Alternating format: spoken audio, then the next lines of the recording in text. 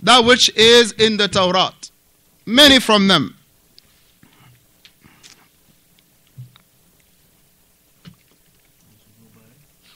To go by what was revealed in the Torah. To go by what is revealed in the Torah.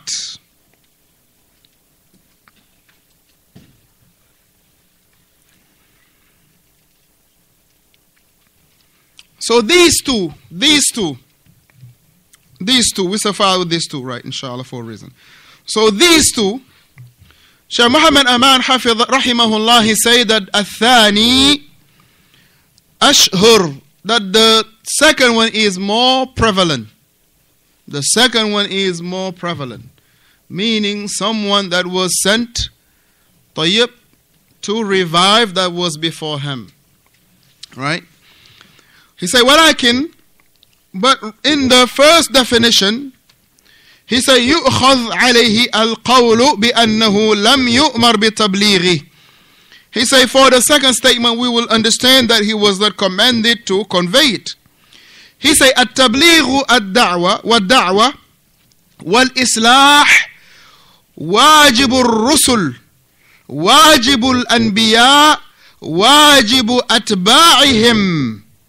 He's making now why the second point is more of prevalency.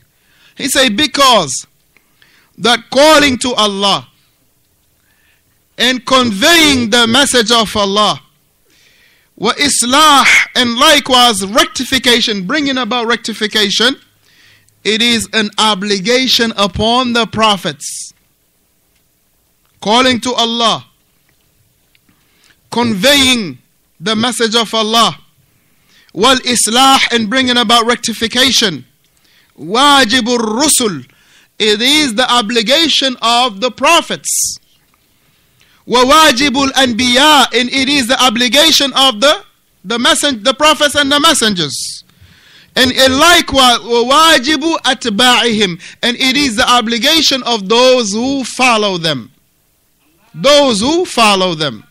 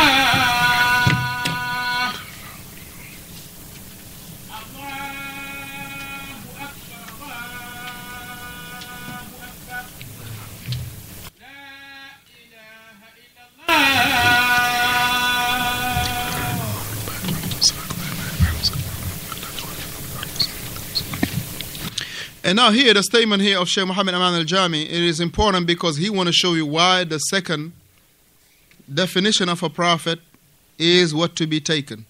Right? Because the first one talks about he is not commanded to convey it. But the other one is to convey and follow and rule by what was before him. Right? But the first definition was what? He was not commanded to convey. The second definition is that he is not receiving something new, but he will implement and convey and revive what was before him. Right? What was before him. Now he said that calling to Allah, وَالتَّبْلِيغِ وَالْإِصْلَاحِ, calling to Allah and bringing about rectification, and likewise conveying the Risala, these are from the obligations of the prophets and messengers. And those who follow the prophets and messengers. That's the obligations. Now he mentioned Hafidh Rahimahullah. And he say, فَإِنَّ أَتْبَاعِهِمْ, and the followers of the messengers and the prophets, مُكَلَّفُونَ بِالْإِصْلَاحِ, they are duty bounded to be what? To bring about rectification. Those who are the atba'ur rusul, it is an obligation upon them to do what? To bring about islah, to bring about rectification. وَالنُّصْحُ لِلَّهِ, and to have sincerity or a sincere advice with Allah. وَلِكِتَابِهِ, with a sincerity with the book of Allah. وَلِرَسُولِهِ, and the messenger of Allah. طيب. وَلِأَئِمَّةِ الْمُسْلِمِينَ وَعَامَّتِهِمْ, and having the sincere advice with the common believers, and likewise the leaders, the elite of them, meaning the ulama and the umara, to have sincere advice for them. طيب. So one of the ways of having a sincere advice for the prophets is to convey what they have left out, what they have left off, meaning what they have left behind. That's the word. What they have left behind. Barakallahu fiqh. What they have left behind. ماذا قال النبي صلى الله عليه وسلم بلغوا عني ولو بآية. Convey from me, even if it is a verse. So you look at this takallufat, this duty bound, that for the atba'ur rasul sallallahu alayhi wa sallam, it is also from them to bring about islah, rectification. When the Messenger sallallahu alayhi wa sallam was asked, who are the ghuraba?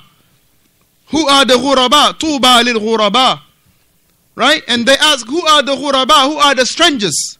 He said, الَّذِينَ يُصْلِحُونَ مَا أَفْسَدَ النَّاسِ مِنْ بَعْدِي مِنْ سُنَّتِي. Those who are rectified, or those who are rectifying what the people have corrupted after me from my sunnah. Shuf, those who rectified.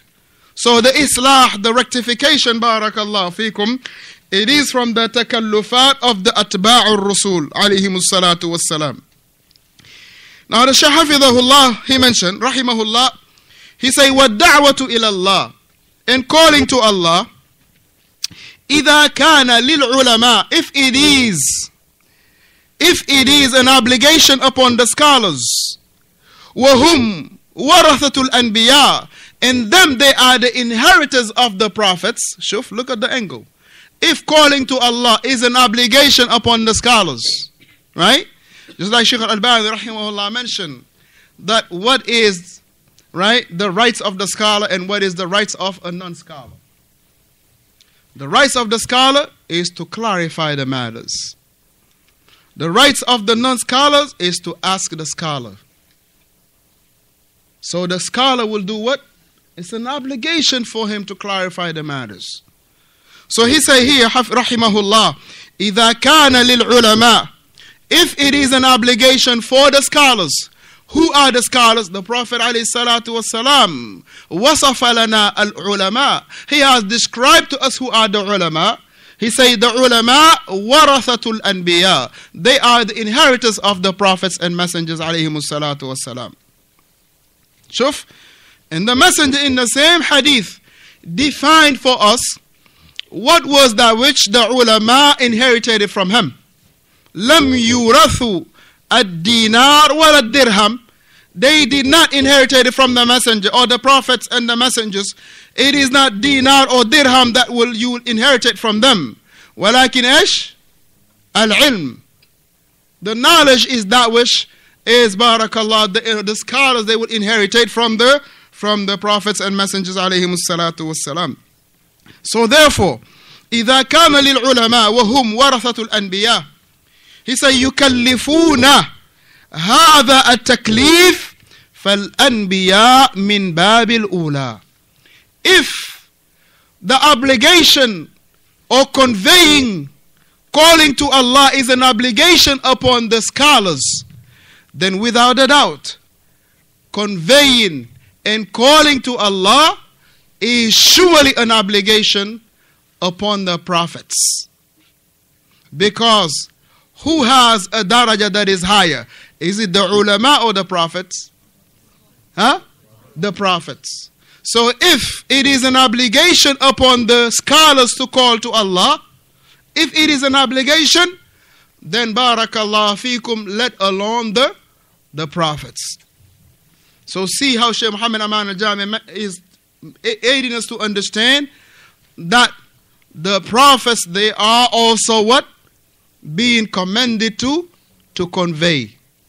They are commended to convey. But they are not conveying nothing that is new. But rather they are conveying that which was before them. Before them.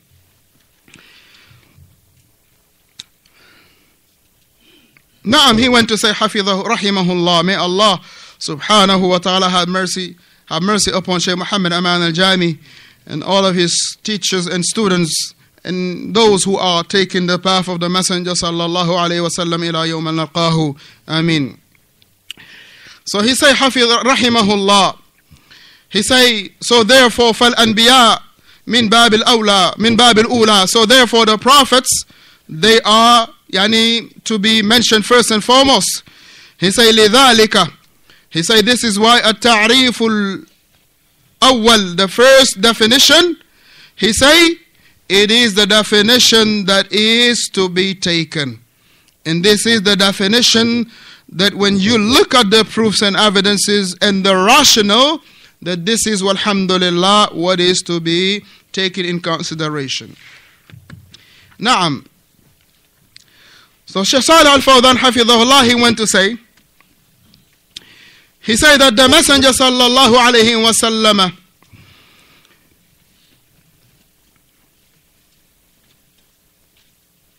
he was declared a prophet and he was in the age of 40, meaning he was 40 years old. He was ala ra'si al-arba'in. He was 40 years old. He was 40 years old. Shaykh Muhammad Aman al-Jami mentioned something that is very particular in this issue. He said, وَلَهُ مِنَ الْعُمْرِ, and he has of a year, حِينَ تُوَفَّى, when he died, he was 63 years old. And he mentioned, حَفِظَهُ that from them is that he lived to be 40 قَبْلَ النُّبُوَّةِ, 40 years before he was made a prophet. لِأَنَّهُ لَمْ يُبْعَثْ, because no one was sent, he say here, إِلَّا بَعْدَ الْأَرْبَعِينَ, except after 40 years. And he mentioned this important point. وَهَذِهِ سُنَّةُ اللَّهِ فِي مَنْ يَبْعَثُهُمْ, and this is the way of Allah unto those that he sent. The sunnah of Allah, that most of the prophet that he sent them at the age of 40. He sent them at the age of 40. And there is barakallah fi falamma balagha, right, when he reached his strength, his maturity, meaning talking to Musa, that we sent him unto Fir'aun. And the scholars, they have, like Ibn Kathir and others, mention about barakallah from the age of 40. Because of at 40, this is the time when the person start gaining maturity. And alhamdulillah, just in the intellectual, in the rational perspective, alhamdulillah, for those of us that has reached 40, we can surely see, alhamdulillah, that how your temper or how the way that you were doing things before you were 40 and when you reach 40, how you are doing things way different. The individual drive it and he is 25, wait for him when he'll turn 45.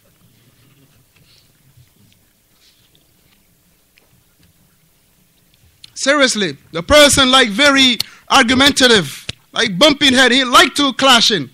Give him till he reach 40 and he start going down the drain. He will think differently, alhamdulillah. Now he will have more maturity in how he look at things. He will not be hasty in his decision no more. He will think about things that barakallah fikum before 40. He will not have time to think about those things. He might have the same responsibility, but the thought process is a different stage. Wait till you reach 40. الله يبارك فيكم.